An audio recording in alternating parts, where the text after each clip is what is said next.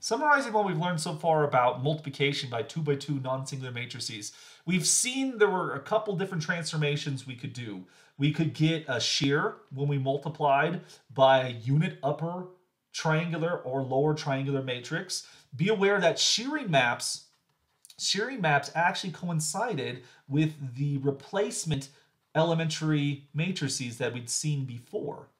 Okay, then we saw that if you were to have a reflection, we could get reflections, which reflections, well, if you reflected across the line y equals x, that corresponded to the only interchange elementary matrix applicable for 2 by 2 matrices. But then also, if you had reflections could correspond to multiplying by negative diagonal matrices, which that would be an example of an elementary matrix of scaling type. And then the last transformation we've discussed so far would be then dilation, scaling of some kind, which as stretching and compressing corresponds naturally to elementary matrices of scaling type. And so you see all of them right here: replacements, interchange, and scaling if we didn't put positive and negatives together.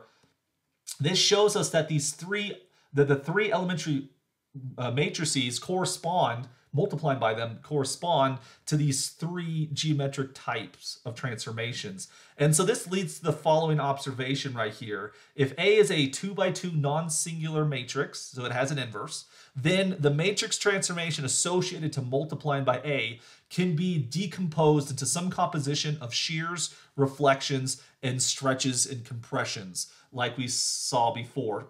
And the basic idea here is that the matrix A can be factored into a product of elementary matrices since it's non-singular, and each of these elementary matrices can be represented as reflection, shearing, or stretches and compressions. And so I want to show you an example of this right here. Consider the matrix 0, 1, 2, 1. So we can show that this matrix is in fact non-singular. What we would do is, well, we would first probably interchange the matrix, the rows right here. So here's an interchange matrix right there. Then when you interchange the rows, you'll end up with 2, 1, 0, 1. The next thing to do is, well, since the matrix is already in echelon form, we could divide, there's a couple things we could do. We could divide the first row by 2.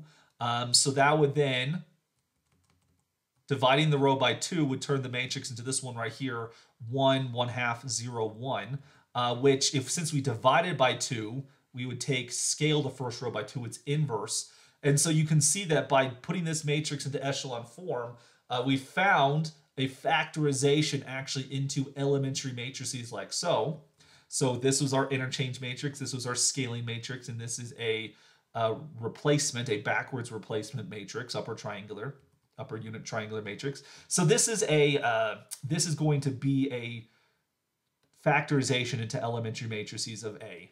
Now, if we think of this as a geometric transformation, what does this matrix, what does multiplying by A do to a generic vector? So let's think about that for a second. Let's take a generic vector x and y right here. If we were to multiply A by xy using this factorization, this matrix on the far right is actually going to be the first matrix that acts on xy. So this would be our first matrix. And so looking at that matrix, this is a shearing matrix. It's upper triangular, so that means it's going to be a horizontal shear by a factor of 1/2. So this is our first matrix. It's going to have a horizontal shear by a factor of 1/2. The next matrix to interact with the point would then be the matrix in the middle, this matrix 2, 0, 0, 1. This is a scaling elementary matrix. It's going to scale the first row by a factor of 2. So this is going to have the geometric effect of horizontally stretching the graph by a factor of 2. And then the third matrix to interact with the point will be the one on the far left, this interchange matrix 0, 1, 1 0 there. And so we've seen that before, that this interchange matrix has the effect that you reflect across the line y equals x. So it's important to realize that when you work with these geometric matrices here, if you want to figure out what does this thing do geometrically, you can decompose the matrix A into a product of elementary matrices, because we know how each of these elementary matrices affect the plane. And then reading it right to left, because again, the matrix on the far right will interact with the vector first. Reading it right to left, you then see what the transformations are going to do. So given any matrix, let's summarize, factor it into elementary matrices, and reading it right to left, we can see how that matrix will affect the plane geometrically.